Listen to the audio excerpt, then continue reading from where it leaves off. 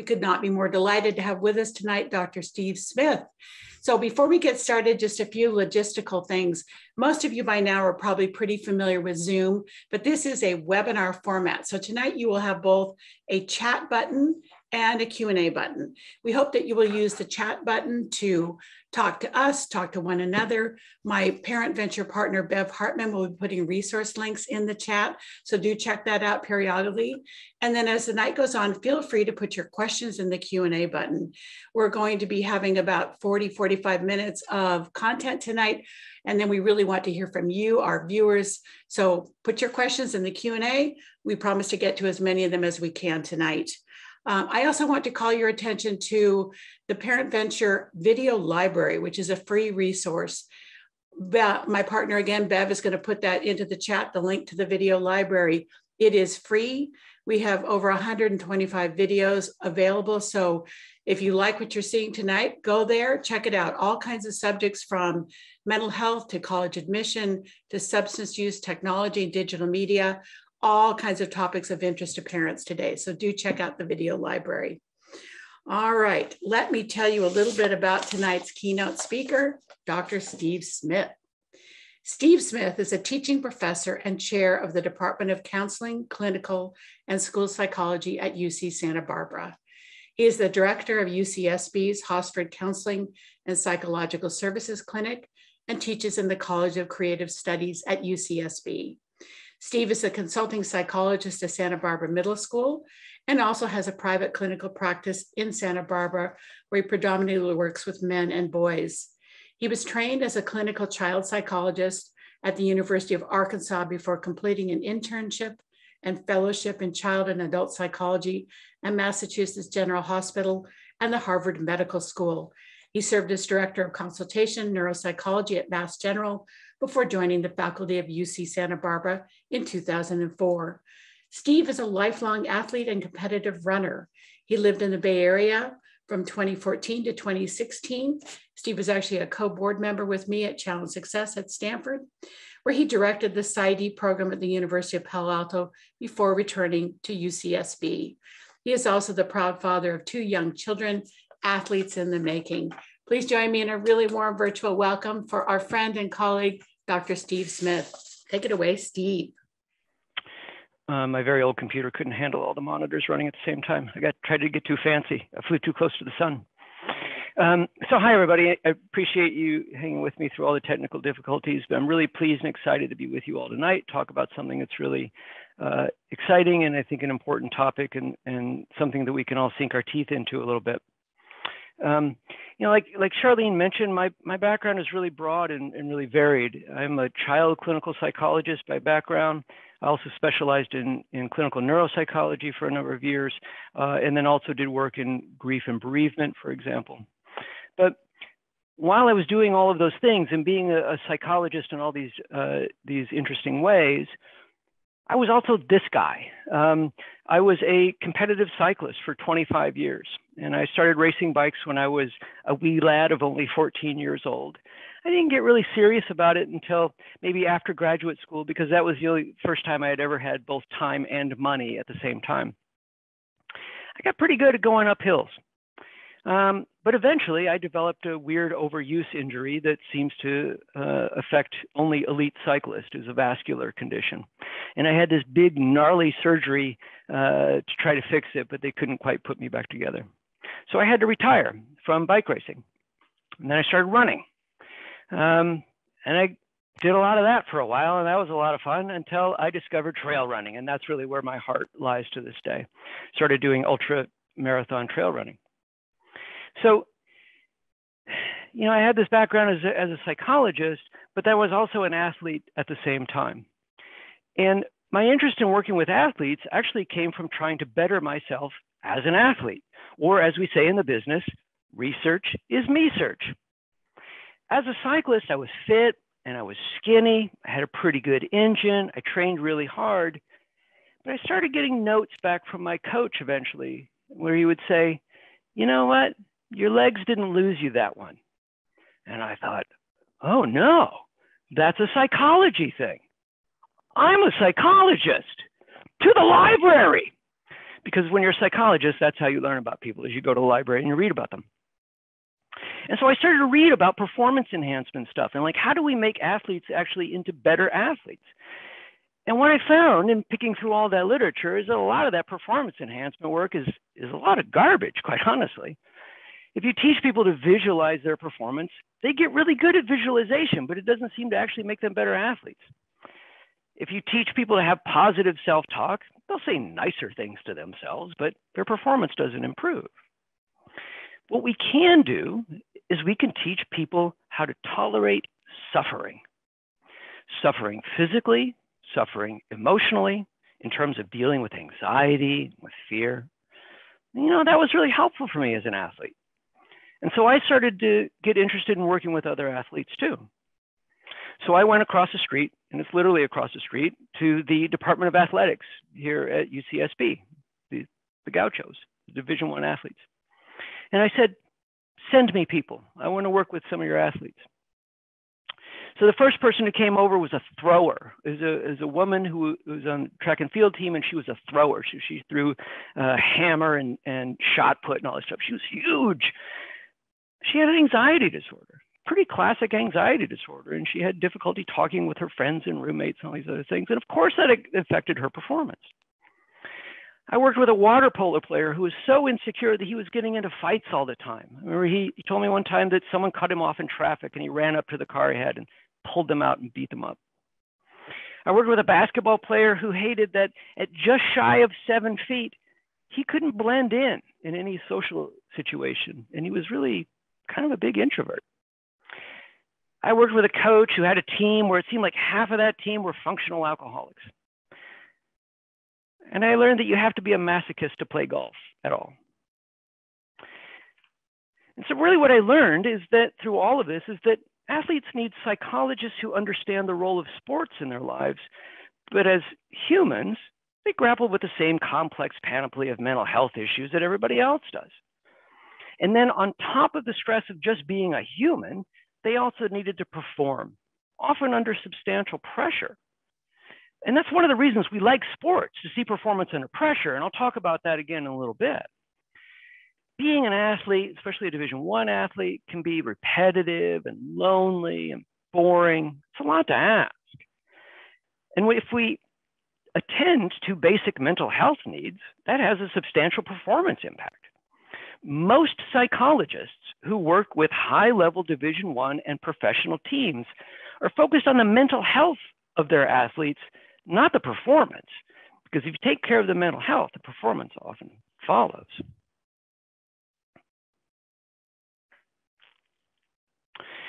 Of course, I'm a child clinical psychologist at heart, so all of this stuff really got me interested in working with kids in sports.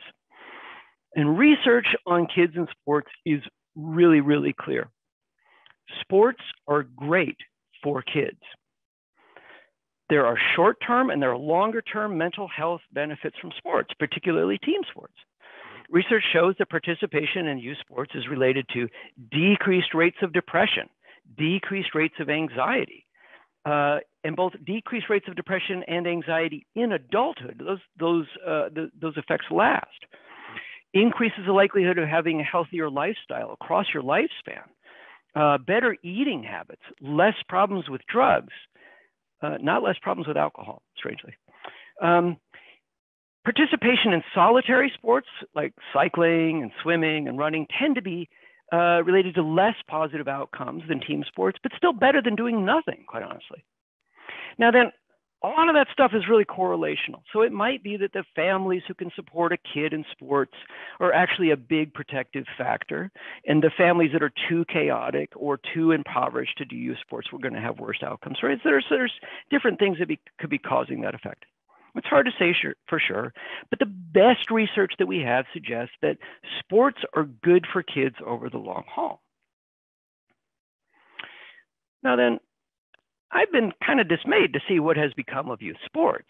And I think that we've all seen an increase in the professionalization of youth sports over the past 20 years. When I was a kid, most sports were things that you did in your backyard with your friends or your siblings.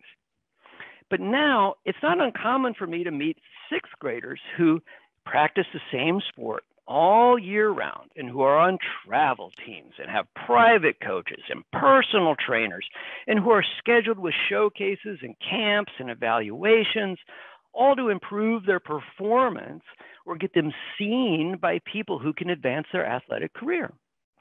And I think we're starting to see some of the consequences of this.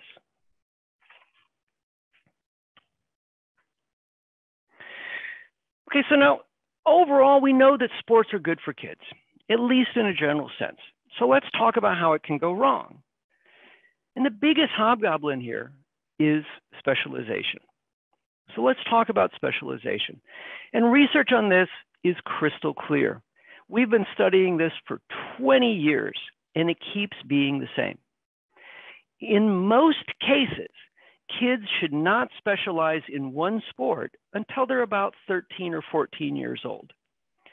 The specialization model that we're talking about here is characterized by deliberate practice activities on one sporting activity, defined as extrinsically motivated, focused on outcomes, often really not all that fun for kids.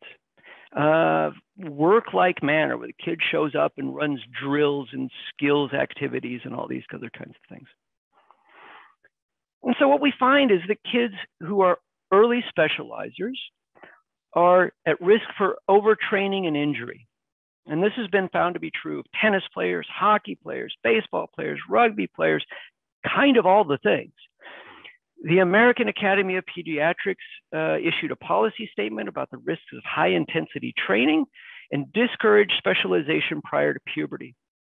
They said that kids should participate in a variety of activities throughout childhood and limit sports to maybe only 5 or 6 days a week with a couple of days rest in between.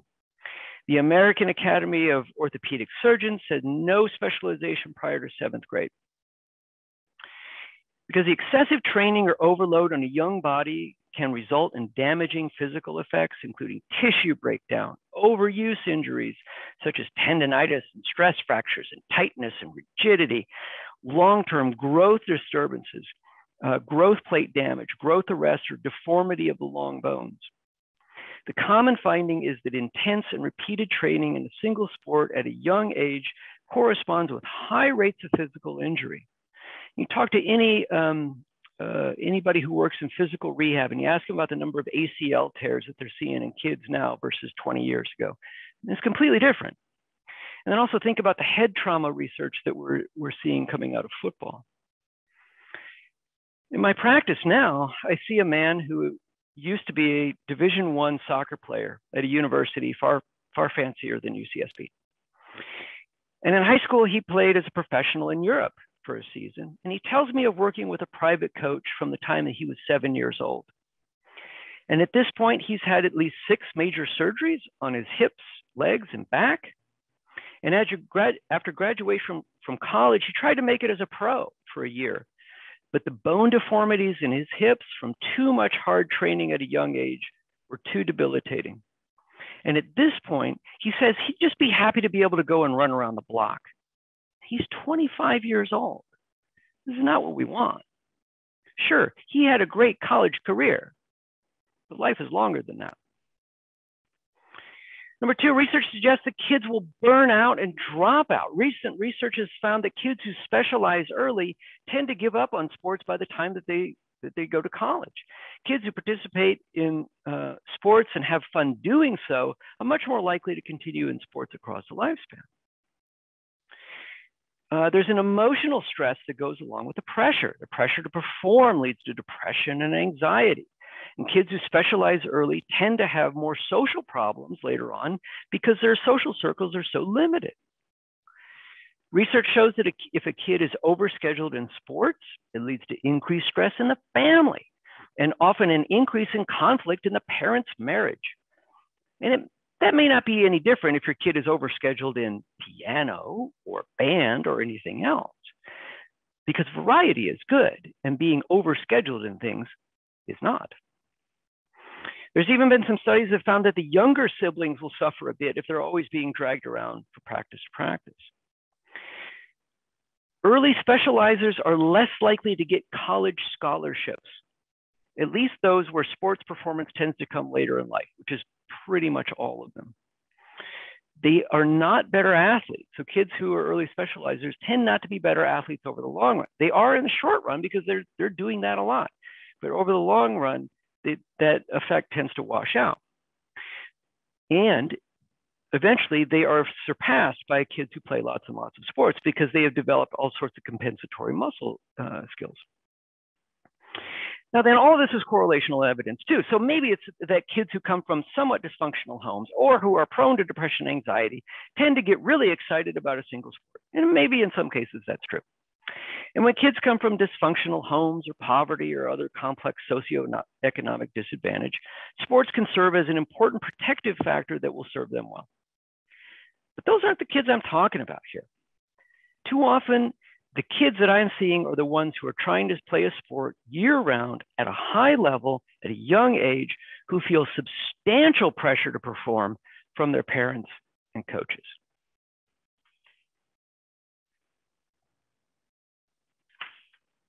But it's not quite that simple. So even if kids are doing a single sport a lot, it's important to understand what it is that they're doing. So you can think about the kinds of activities that your kids are doing in their sport programs that they're in now. So research has looked at what kids are doing in these specialization programs, and they have kind of divided things in half.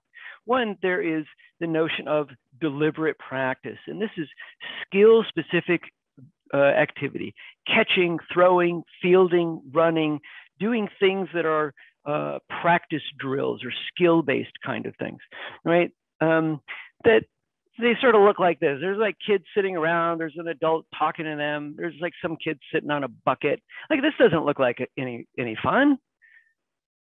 But then there's deliberate play, which is something more like game simulation, with or without adults present. They play basketball, they play baseball. Often kids will adapt the rules. They will play with the rules. They will change the rules up a little bit. You know, this is the backyard baseball, the backyard soccer, the backyard football that a lot of us grew up playing. Now, the picture on the slide here, the deliberate play activity, I took this picture of a bunch of kids playing soccer in Morocco. It's actually really hard to find Google images of kids just playing sports in their yards anymore because we have moved towards more and more structure in kids' activities. But when we give kids the opportunity to play a sport rather than practice a sport, they maintain their interest longer and will continue to grow in skills and abilities. I even remember working with Division I athletes. I remember working with Division I women's soccer. And then one soccer player said, I just wish a coach would just shut up and let us play soccer. Right? It's the love of the game that continues on rather than all these highly deliberate practice activities.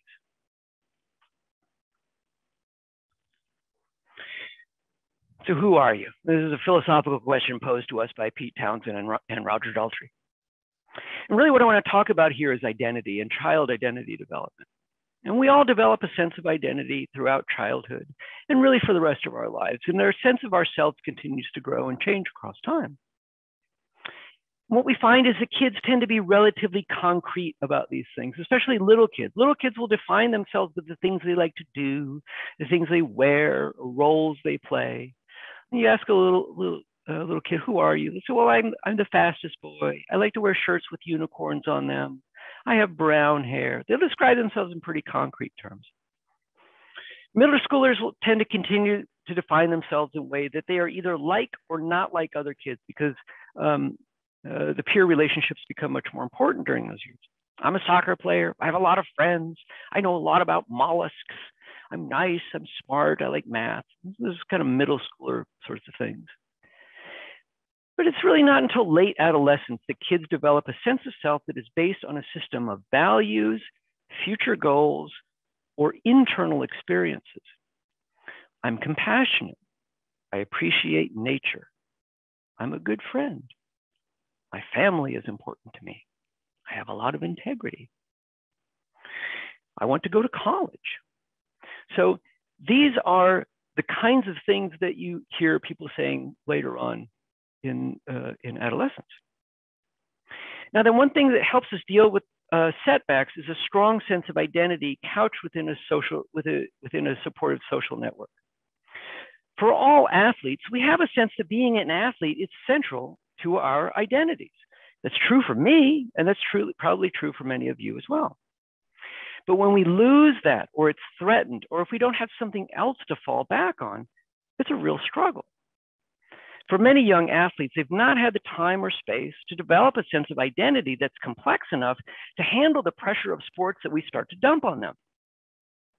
And as sports become more and more professionalized at early ages, kids don't have a strong enough sense of self to support it. It's like putting more and more weight on a shaky bridge. Eventually, it will break down. And that's what we saw with Simone Biles just a handful of months ago in the Summer Olympics. Simone Biles' name is nearly synonymous with women's gymnastics. And when our identity gets yoked to our performance, a bad performance essentially means that we are failures, and competition is a direct threat to who we are.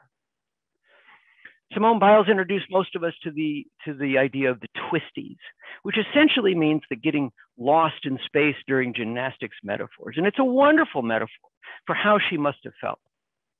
And much has been written about Simone from athletic and cultural and gender perspectives. So it's clear that the twisties have kind of landed on us culturally in an interesting way.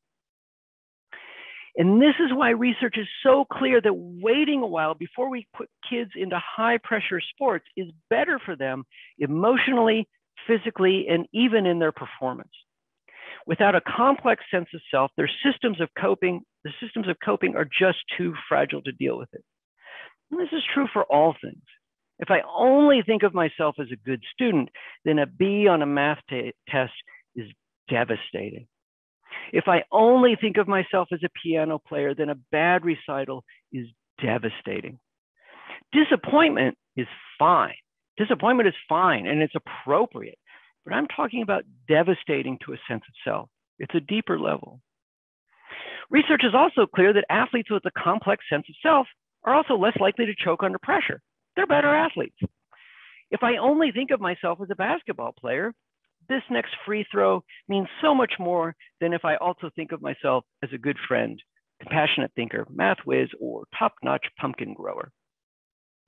And the more we expose ourselves to a threat to our identity, the more we feel anxious and less likely to perform well.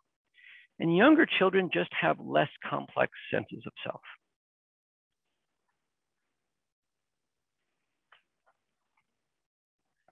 So this is one of my favorite quotes, and the human being should be able to change a diaper, plan an invasion, con a ship, design a building, write a sonnet, balance accounts, build a wall, set a bone, comfort the dying, take orders, give orders, cooperate, act alone, solve equations, analyze a new problem, pitch manure, program a computer, cook a tasty meal, fight efficiently, die gallantly.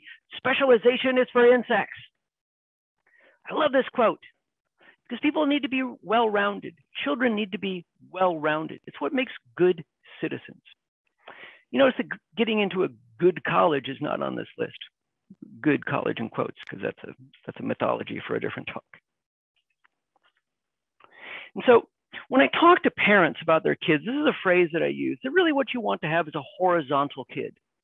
That in order to be resilient, the child needs to have a diversified portfolio of things that make them feel good and healthy, interested, and engaged.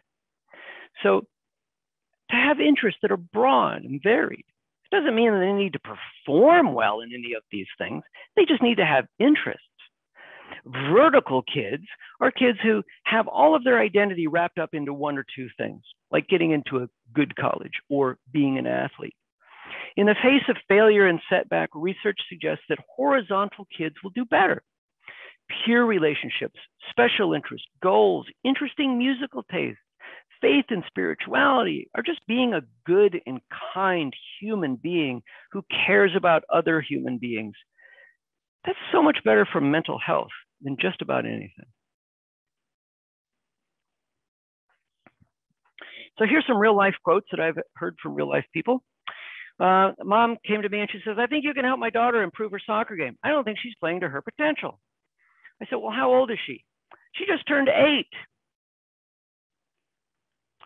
Kid says this, if I quit volleyball, I'm not sure what else my dad will talk to me about. Dad says, yeah, but Brian, who's 9 years old, is really talented at tennis. And the talented thing always gets me. If your kid is 16, then maybe you can talk about talent. Maybe. But until then, you have development. You have differences in developmental trajectory. I was the tallest kid in class in 4th grade. On a good day, I'm 5'8". Some people don't reach physical maturation until their mid-20s. Be careful of the word talent. Mom says this, on Monday, Wendy, who's 12 years old, has piano and swimming. On Tuesday, she has swimming and math. On Wednesday, she has math and dance. Parental mental health is not an unlimited commodity. We have to take care of the whole system.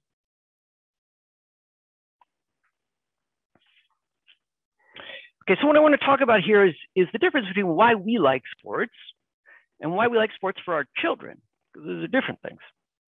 Well, why is it that we like to watch sports? Well, we enjoy seeing highly skilled people at the pit of their peakness doing amazing things that are very hard. We appreciate the emotional roller coaster of wins and losses and ups and downs. We like the connection with other fans. Sports fandom also gives us a sense of identity, particularly people who really like sports. But why do we like sports for our kids? Well, it should be fun. In fact, having fun is the #1 reason that kids like playing sports. We have research on this. There is actual research that says people went out and asked children, why do you play sports? Kids said, because it's fun, dummy. And the #1 reason that kids quit playing sports, it stops being fun. We want it to be fun. But it also teaches them all these valuable life lessons about teamwork, about health, about being in nature, perseverance, commitment. It teaches them about both winning and losing well and dealing with adversity. Now, they can learn those things in a lot of other ways, through dance, music, church groups, scouts, going on family hikes. And the reason that they can learn those things in other ways is because those are process factors, not outcome factors. They're experiential, not performance. We like to watch sports largely because of the performance. We want our kids to be in sports because of the process. Those are different things. And kids suffer when they can't tell the difference, or especially when parents forget the difference. Indeed, when I work with high-level athletes, I often have them tell me about how they fell in love with their sport, and they often talk about having fun with their friends, about being outside, about eating orange slices. Baseball guys always have a story about playing catch with their dads or their grandfather or Uncle Joe. Getting them to remember the process and the experiential aspects of why they do their sport and focus less on their performance tends to improve their performance. And it also improves their emotional well-being and their coping and reduces their anxiety. Anytime that any of us lose ourselves in the pursuit of a particular outcome without sufficient attention to the process, it takes an emotional toll. Back when I was still racing bikes, I was really focused on my race outcomes in order to move up in category. There's all these categories in bike racing. And I was trying to move up in category. When I was focused on my race outcomes in order to get points to move up in category, I got pretty miserable a lot of the time and actually started to not enjoy the process. And when I give talks about performance to business groups, I get them to focus on being in the process too. Because once we start to focus on process, we enjoy ourselves a little bit more. The writer David Foster Wallace says that if you worship power, you will always fear feeling weak. If you worship intellect, you will always fear being seen as stupid. If you worship beauty, you will always feel ugly. And I'd add that if you worship performance, you're always going to be at risk of feeling like a failure. With early specialization and an increased pressure on kids to perform, the focus starts to be more on the performance rather than the process. Kids run the risk of feeling that their value is tied to a given outcome. So failure means that they're worthless. Pressure from coaches and parents, teachers, social media can really mix a kid up and turn sports from being a great experience to another source of stress, anxiety, humiliation, and threat. In the same way that focusing only on grades in school takes away the joy of learning and education and becomes more about performance for a particular outcome. In order for kids to reap the benefits of sports, we need to keep it fun. We need to vary it up. We need to focus on process. This doesn't mean we need to avoid having winners and losers. That's fine. That actually teaches a kid perseverance and what they're good at and not good at. If we only focus on winning and losing, that's not great. So here's some more quotes. D1 college athlete said, "College baseball has made me hate baseball." 11-year-old says this, "I hate basketball, but if I tell my mom that I want to quit, she'll be mad." Pro athlete says this to me, "If I can't make it as a pro, I will consider my entire life a failure." Parent says this, "We've invested too much money to have her quit tennis now." 16-year-old says this, "I just need a break. I'm so tired of early morning practices and then school and then another practice and then tutoring. On the weekends, we travel and stay in a hotel for tournaments. I'm sick of it." This is I heard this just a handful of weeks ago, and finally I worked with this kid to help her have the courage to tell her parents that she didn't want to play her sport anymore. Division I baseball coach said this to me, "If parents would put all the money that they spend on camps and private coaches and into an ETF or 529 plan, they wouldn't need to worry about a scholarship." The other thing he said to me too is that he prefers to recruit multi-sport athletes because they're less likely to break down and get injured along the way. Okay, so let's have some tips. So if we see the professionalization of youth sports amplifies performance over process, and early specialization amplifies performance over process, if we want our kids to reap the benefits of sports, we need to focus on the process and help them develop a complex and diverse sense of themselves. So what do? Well, one, have a horizontal kid. Really work with your child to have them be more horizontal. Identity should be arranged around a lot of things. Playing sports is great. I encourage that for all your kids. But they should also enjoy learning. They should also learn how to be a good friend. They should learn how to enjoy art and creation, knowing how to manage their downtime, being compassionate, being respectful, having a complex sense of self. If something goes wrong, then they'll have something to fall back on. I worked with a pro athlete who told me that he didn't like his sport. He didn't like his sport at all. But because he never did well in school, it was all he had. He was vertical. And a kid who is too vertical around anything will lack flexibility. This is also true for kids who only do school, only do piano, only do computer games. Balance leads to resilience. Know the kid you have. The kid you have is not the kid that you were. Listen to them. My 5-year-old daughter just learned how to ride a bike without training wheels. There I am, 25 years of bike racing under my belt, going, here we go. That's not my kid. I have to listen to her. I have to listen to what she tells me. The kid I have is not the kid I was. Encourage the fun and the play. That's going to keep them involved for a lifetime. Remember, when we talk about youth sports, what we want to encourage is a lifetime of health. There's nothing magic about team sports or organized sports in general. Remember that we're after health and a lifetime of activity here.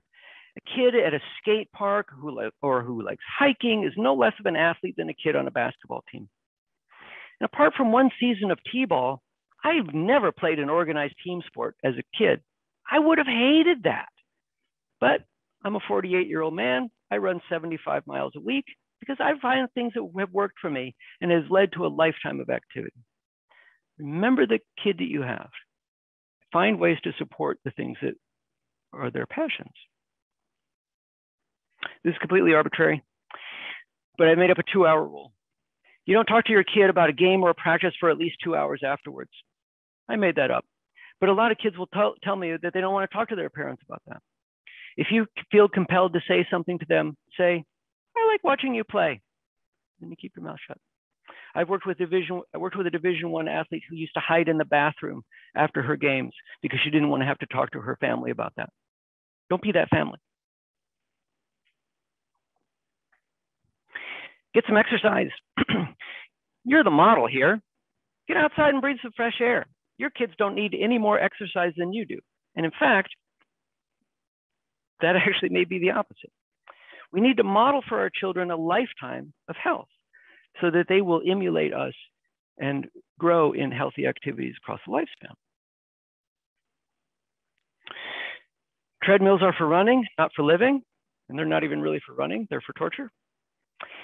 Your kid's life shouldn't feel like a treadmill. If they choose to live like that later on, that's fine, that's their choice.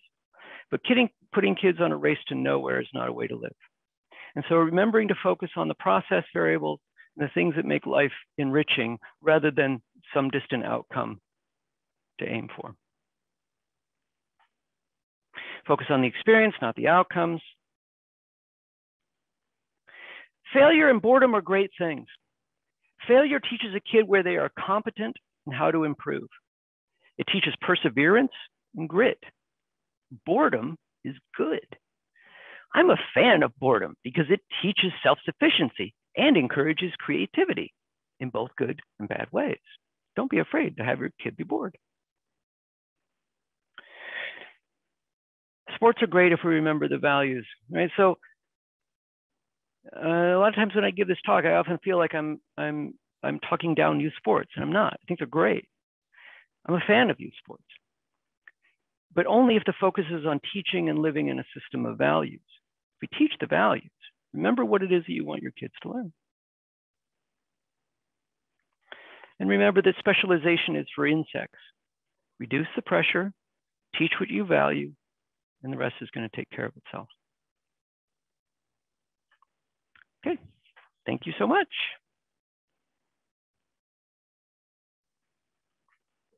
Charlene. Thank you so much, Steve. You've given us so much to think about.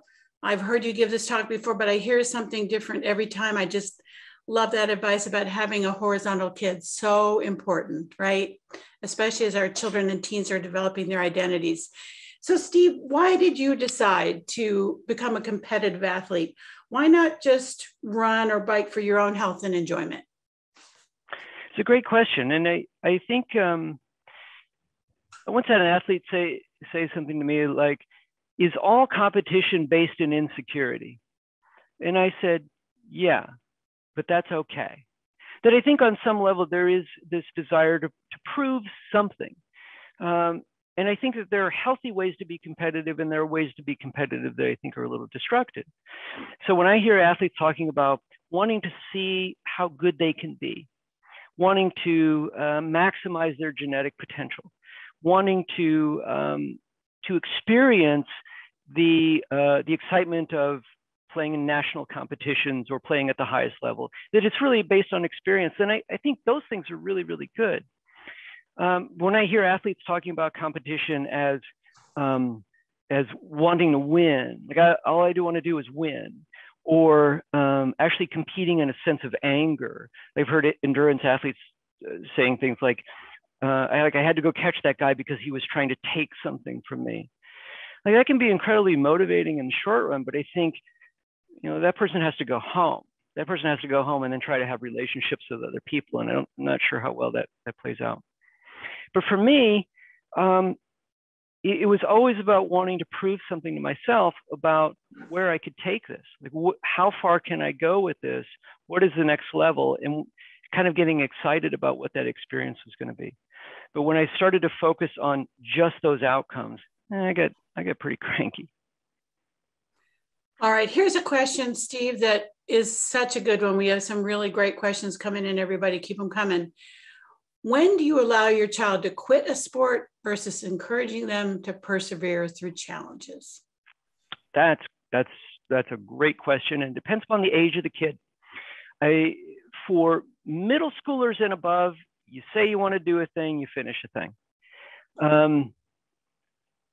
Yeah, you know, and even in, you know, it depends. And of course, everything that I say is contingent upon the child you have. And so, you know, what I would say is that, you know, fifth, sixth grade, they need to honor those commitments. I think it teaches them some good things. Really, anything less than that, nah, they don't need to do that.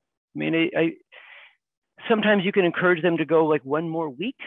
You know, I think that's fair. But if they really don't like it and they're starting to have a lot of anxiety about it, it's just not worth it, I think. So yeah, I do think that there is something really important about encouraging the perseverance and the honoring of the commitment. Like, you made a commitment to the team, to the coach, to me, your parent, to the money that we just paid for this. But this is a long game. It's just a really long game. And so allowing them to quit if they're younger, I think, is really good. If they're older, encouraging them to hang on, I think that's fine. Okay, fair enough. Steve, here's another great question. What should a parent or student do if they get a coach who's a bully? It's such a good question. And what I would say is quit immediately. I mean, one of the most heartbreaking things I had to deal with once as a psychologist, I had a 16-year-old athlete come to me, and she was on a team, and the coach was a monster. Like, everything that I heard that she said, that the coach said to her, was horrific. But she hung in there because he knew Division I coaches, and she was expecting that he would be able to grease the skids for her to get a scholarship. And I said to her, and I said to her mom, I don't think this is worth it. I don't think it's worth it to deal with a coach who is beating you down. And we're, you know, seeing things coming out of the media that goes all the way up. There's abusive coaches all the way up. And I just don't see the positives of hanging in there with that. So if it's a coaching organization and there's a leadership structure above that, you can go to the leadership structure. But I think in the end, like, you wouldn't let your child be abused by anybody else for any other reason. I mean, it's just like, just because they happen to be a coach, and maybe even because they win games, you just wouldn't let somebody abuse your child. And so I think those kinds of situations, you need to weigh the cost-benefit analysis, but I would not hesitate to pull a kid out for that kind of reason. That makes sense, Steve. I know that those young athletes, Simone Biles and her friends, if people had only just listened to them a little bit better, right? Mm-hmm. That's right. Yeah. Okay, here's another question that I think many parents of athletes can relate to. What is the best way to support teens who get nervous before games? Well, it depends about how nervous, right? Getting nervous before games or competitions is normal. That's what you kind of want that on some level, because it means you care. We get anxious about things that we care about. And there's a nice curve that shows optimal level of anxiety. And if you have too much, you don't perform well. And if you don't have enough, you don't do well enough. Right? So you want optimal anxiety in there. But my hunch is that the question is about like really gnarly anxiety. And, you know, I think in those sorts of situations, first of all, that actually might be a good experience for that kid to learn to tolerate some of that anxiety, because if it's happening in sports, it's often happening before tests and things like that too. At least in my clinical experience, I'm like, okay, well, where else are you getting that anxiety? You know, I mean, there are a few ways that you can deal with that. One is just helping them have some perspective, like, just a basketball game. Like, this isn't like you're not performing surgery here. And so offering them a little bit of perspective, I think, can be really helpful. The other thing that I do with athletes who get really anxious, I just say, tell me everything you're really worried about. Okay, let's just put them right out there and let's just get them down. When I was working with the D1 crowd, I would have them text me all the things that they were afraid were going to happen. And every weekend, I would get this big long list of like terrible things that could happen to people. Like, I'm going to blow out my hamstring. I'm going to fall down, like whatever it is. And it would just come from like 5 or 6 different athletes. So you can kind of download your anxieties like that. And that's one way to kind of move them off. But I think there are also cases where it really becomes quite crippling, and the child isn't able to sleep or to focus or to do well in school. I've worked with athletes and before every competition, they have to go and throw up. I mean, it's that level of anxiety, I think you might want to take a close look at and see where else it's coming out in that child's life and think about maybe a little bit more comprehensive intervention at that point. Okay, good advice. Thank you, Steve.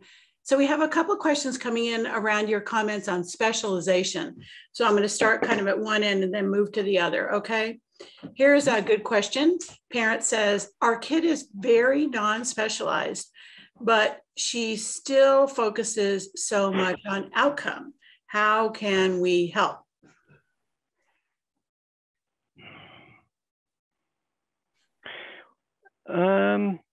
Well, that's a really good question. It's a really good question. I would, so part of it, I think, is just in the water. And I think it's in the water where many of you live in terms of being in communities that are also focused on performance in a lot of different ways. And so I think reminding the children what are the values here? What's really important? What's the most important thing? And the other thing that I would do is kind of watch your language, watch how you're talking about it, watch how you're talking about outcomes and the performance. And don't go to every practice, don't go to every game. Sort of pull back a little bit, and help that kid remember who they are. But I think some of that is also sort of culturally present in the place that you live, and so that's a trickier one, I think.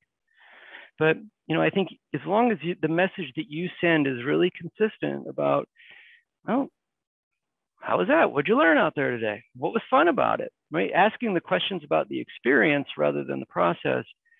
You're sending an alternative message. It's not going to cure anything overnight, but it maybe will help to begin to change that narrative a little bit. So in a related way, Steve, this is kind of the other end of the spectrum that you've been talking about. This is a long question, but I'm going to read bits of it, okay? Parent says, I totally believe what you're saying about specialization and professionalization, but the world we live in is very competitive. And while we try to show our kids other sports, the reality is that youth sports are really year-round and consuming. What can we do? How do we handle that without withdrawing, given that our kids love to play and want to play at a high level? So sort of the others, and like you were just saying, when the pressure is sort of there to do it and the kid kind of wants to do it. Yeah. My heart goes out to you. I think that's right. I think the world we live in is competitive. I'm not sure I would agree with that. I think we have the feeling that the world is more competitive. I'm not entirely certain that it is. It's like college admission rates are pretty steady the past 20 years. But so I think we have a sense that the world is more competitive. And if the kid wants to play a sport all year round, I think that's they can make that choice at a certain point. But I think you have to give the alternative message. And what I tell parents of younger kids is, don't play the game. Don't play the game. You're the master of your child's destiny, at least during these years. And if you have to anger a club coach every now and again because you're like, no, I'm going to pull the kid out and we're going to do swimming, or we're going to just take a semester off from doing sports, it might make your kid real grumpy there for a little while, but they can pick something else to do. And I think you can give them a menu of things like, well, you can do another sport, but you need to take a little time off from soccer. And I just wish that I had something to give to parents that parents could show their children that says, you will be a better athlete. You are more likely to become a professional athlete or a Division I athlete if you play multiple sports. And we have so much data that says that that's true.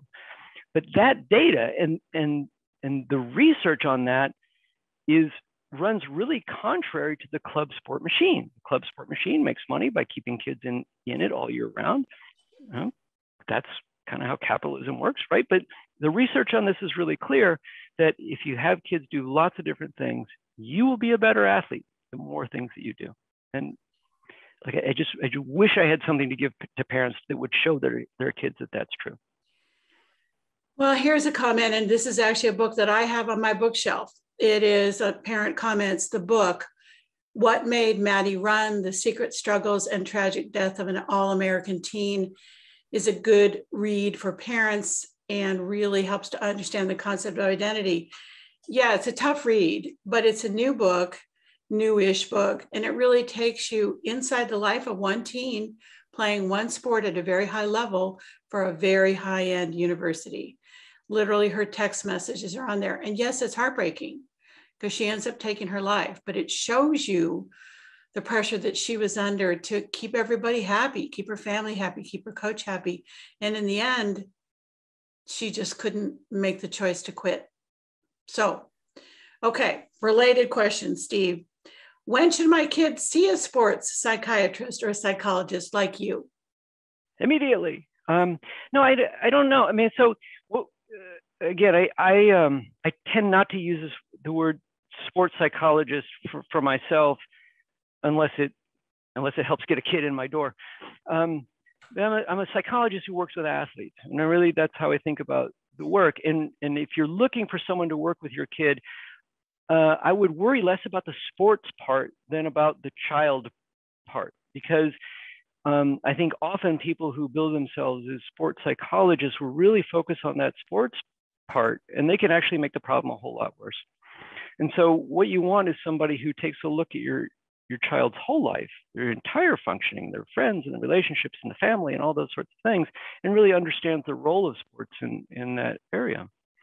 And in terms of when to contact, I think when the anxiety is really high and the kid is really suffering because of it and seems to be suffering with anxiety before games, before competitions, before practice, if they're losing sleep, if you see that their friendships are dwindling, those kinds of things, the kind of things that you would pick up on normally. I think that's when you try to find a psychologist or mental health professional who understands the role of sports and understands the meaning of that and how great and wonderful that can be for kids, but can also have the perspective to see the whole child. All right. And so we have just a few minutes together, Steve, but I want to finish with this question because I really do think in the communities where many of us live, this really is a big part of the problem. Parent says, you mentioned not specializing, but it seems like college admissions want superstars in something, academic, sports, etc. How do we keep a horizontal kid when colleges want specialized students? Yeah, we think that, right? We think that. And so prior versions of this talk, when I talk about the mythology of a Division I athlete, it's like not a thing, or Division I scholarship, it's not a thing that happens. That if you actually look at college admissions counselors and the ratings of things that they find important, playing a sport is kind of underneath community service, right? Like they want to know that your child, they like diversified portfolios too. They want to know that your kid has done a lot of things and that they're interesting and all of that. Sports doesn't need to be part of that. And high level sports doesn't need to be part of that either. I think if you have a kid who's well-rounded and is well-adjusted, like, okay, there's going to be a college for them, right? And again, the mythology of what is a good college, I think is a myth that we all need to take a look at. Really good. I just finished a book called Valedictorians at the Gate by Becky Sabke. And her point is she was an admission director at Dartmouth. And she said, just what you just said, we really want diversified kids. And if more students really knew that, the better off they would all be. Okay, Steve, we've talked about horizontal kids. Specialization is for insects. Any final words, Dr. Smith, for us? It has been a pleasure. I think I'm good, Charlene. Thanks. All right. Well, listen, thank you everybody for being with us tonight. Again, thank you to Rita Allen and the Fremont Union High Schools Foundation for your support of this program and this event tonight. The video has been recorded and will be available soon on our video library. That link is in the chat. Thank you everybody so much for coming tonight. Great to have you all. Take care, stay well, and go play some sports. Thank you tonight, Dr. Steve Smith. Good night, everybody. Good night.